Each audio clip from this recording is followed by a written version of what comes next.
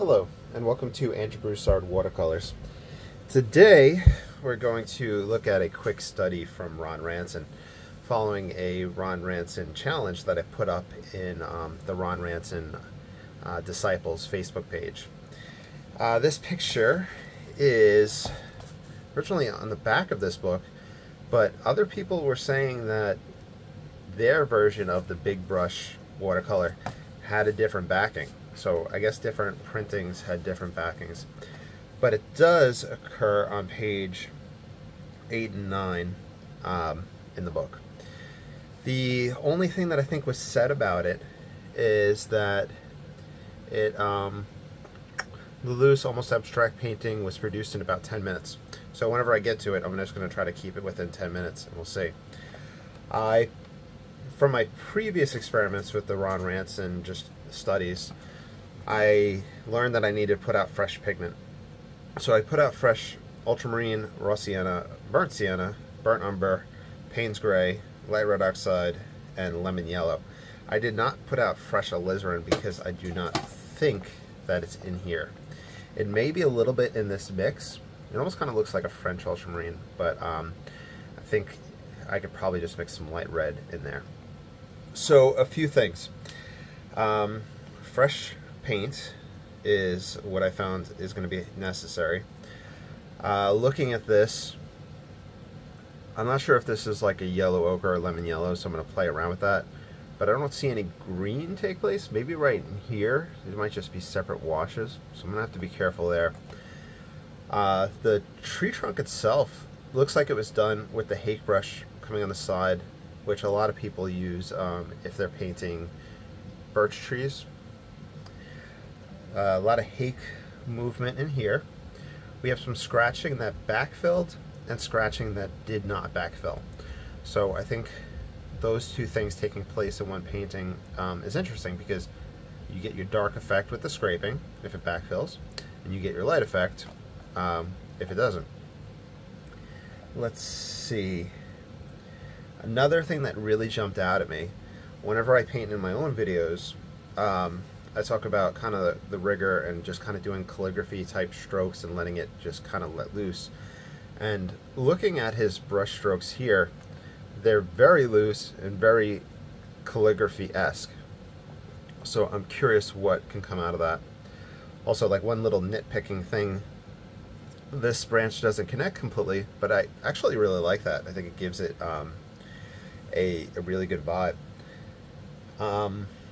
Whether that would work for everybody or just it was the perfect placement, I'm not sure. So I'm gonna get into it. I have the back of a quarter sheet of Stonehenge. This is the 90-pound, and it's the cream one. I just had a painting on the other side. I had it on the desk. I just flipped it over just to jump into it. I'm gonna limit myself to a newer hake brush, and let's go with the number 4 rigger, because I believe in this book he recommends the number 3. So I usually use number 1, and then 1 and 4 are the two that I use. He does recommend a flat, but I don't think a flat got used in this. It could have been used sideways going up that tree trunk, but I'm going to avoid that. Another thing, it's really early Saturday morning. It's about 8 o'clock, and I've already been up for over an hour, and I had an hour-long oolong tea session, and oolong makes me sleepy and relaxed to begin with.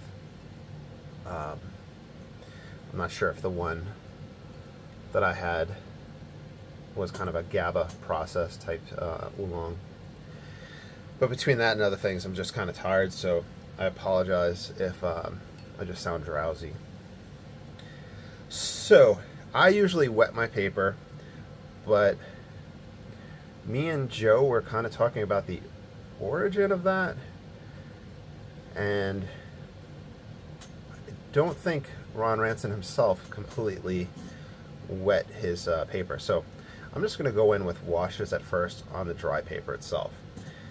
Now, the mixing will be off camera, but it seems like we have this ultramarine that kind of waters down. passes behind these guys. I think I'm already making too many passes on top of it.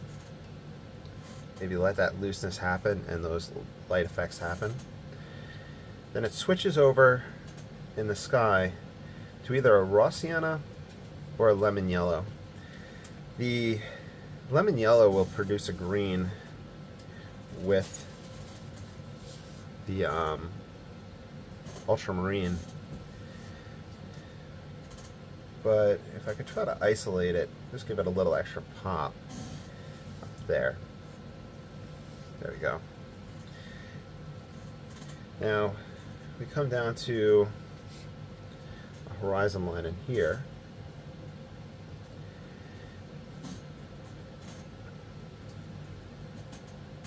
I'm just going to work my way back to front on this. Definitely more lemon yellow in there, so let's just kind of glob it.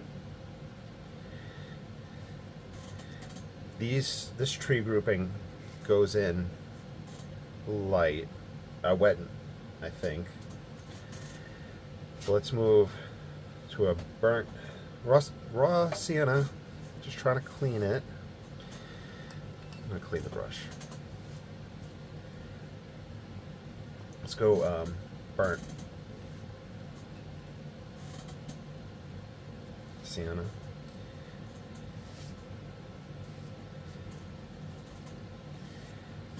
Kind of trying to get that one and done type stroke there. You can see I probably should have mixed and watered this down more, but that might actually just lead to a nice after effect. I could probably put a burnt umber, which I'm doing the same thing. I guess I'm so used to wet and wet.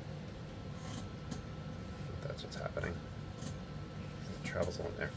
Okay, enough in the foreground. Now, here we have a sienna-esque. I have a lot of pigment on the brush. Initial marking, which I think has some ultramarine in it. I think I'm going too dark, but we'll just see what happens. Push that around.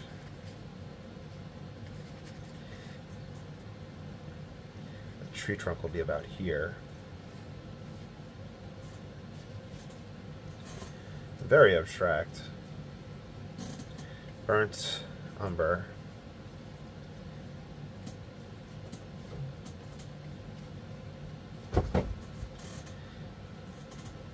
Burnt umber.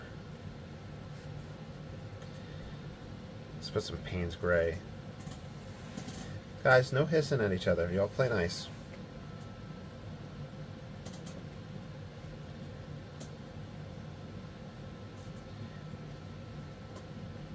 Let's see.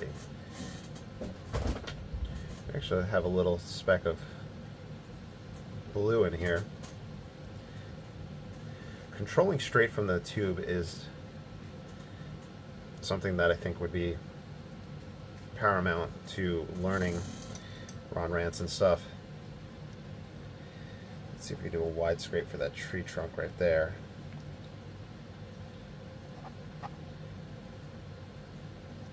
Just kind of preserving that. Let's see what type of scrapes we can get here. This is a more scratchy scrape, so I'm not even going to use the rounded end. I'm just going to use the sharp end, which just has a more likely effect to backfill.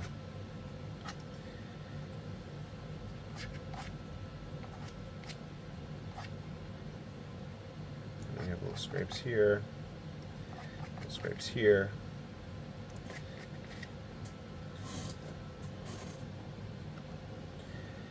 The 90-pound paper will buckle a little bit more, but whenever I have the clips down, it just helps stretch it out in that fashion.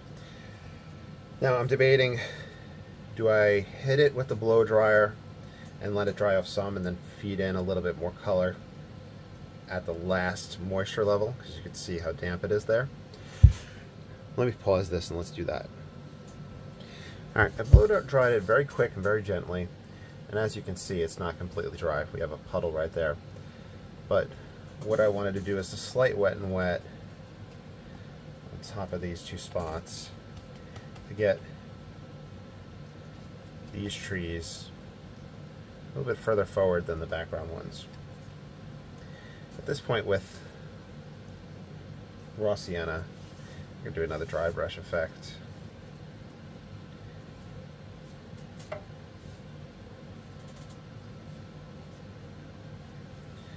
Okay, well, let's see, in this tree trunk, I didn't use any light red oxide. I'm beginning to think that I probably don't need to for this one, but let's try this sideways brush effect to bring that up.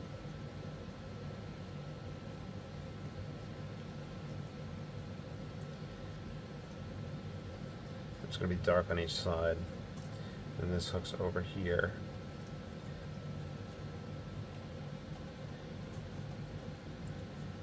And I think the rest would be rigger work. So let's first put in our dark on either side. It looks like you pushed up and you catch some dry brush effects. I keep trying to get that in here.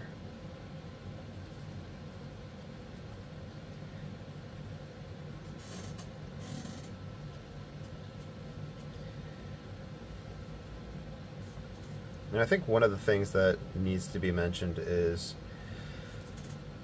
using the Ranson method itself. You can obviously choose any method you want, and you could look at any painter and work in any direction that you want. Looking at different painters both helps and I think hinders at times, because as you develop your own style, and at this point I think I personally have a pretty interesting, unique style that I enjoy, but as you try other styles, you look at other painters, it kind of starts muddling your kind of thought process that you have already planned out. So I'm looking for those type of calligraphy type strokes.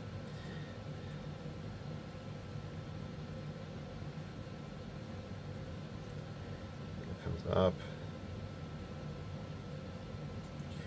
Now, one thing with branch work, I don't know if he ever said it in any of his books, but going back to Carlson's Guide to Landscape Painting, whenever you are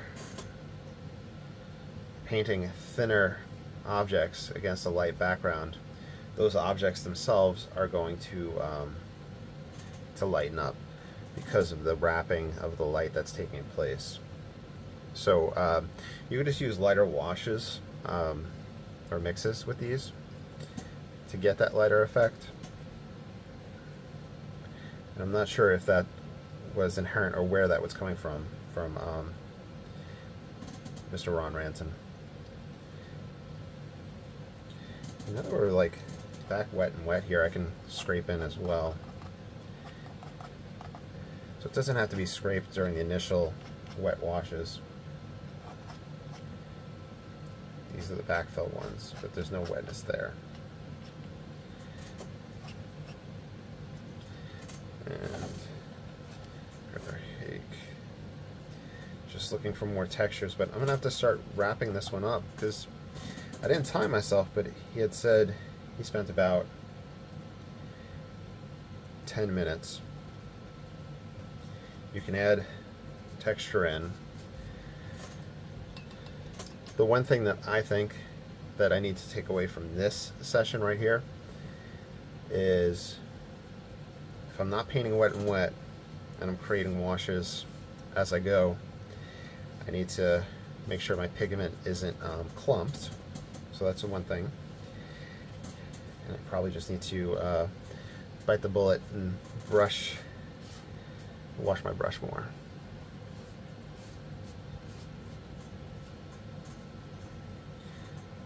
Now, my sky softened quite a bit, so Let's see if I can wipe off a spot on here. And while I do that, I'm just going to say, you know, you're always welcome to follow along with anything that I do.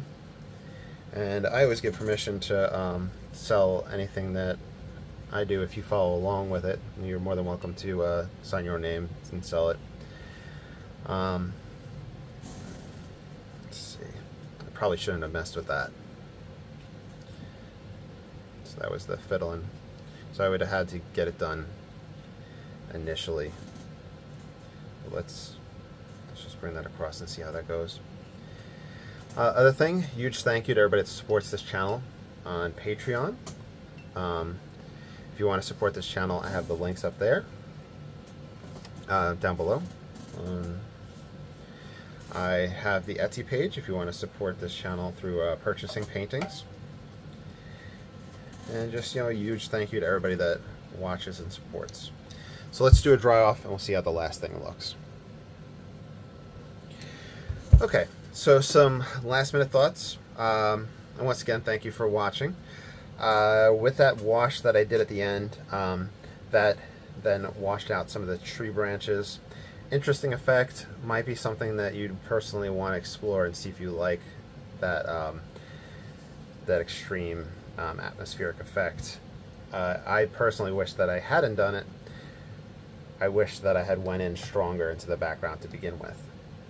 And mine, ultramarine, I think now definitely at this point that had alizarin or the light red oxide mixed into it. Here was a landmass, and it wound up becoming a sky for me just because of that wash and just the way this sits in front of it. I needed to pay more attention into the lines and guiding within to create that. As I pointed out, I think getting a more mixed, not clumpy wash would have helped in these areas, though it did leave some interesting effects, so maybe that might be worth it. But those should have just been 1 or 2 strokes rather than me going back over it, so that was definitely fiddling. Doing the dry off and then passing another layer in front, I like that, but I don't have the type of trees that he had put in, so I'm gonna have to watch a video to see his exact approach there. I like the dark on the side of the tree trunk. That's just like kind of a stereotypical compositional effect. Your dark next to your lightest. A lot of people do that, and it is in the third of the painting actually. Yeah, so he put it in that type of area. The calligraphy type strokes, I would play around with those if you want to keep doing the Ranson method. And then knowing the moisture levels of the paper for the type of scrapes that you can get. Ones that would backfill, ones that won't, and tools that are rounded and tools that are sharp to get those as well. On that note, I think that's everything to discuss in this one. If there's anything you'd like to see or any questions you have, let me know down below in the comments. Thanks again, and I hope you have a great day.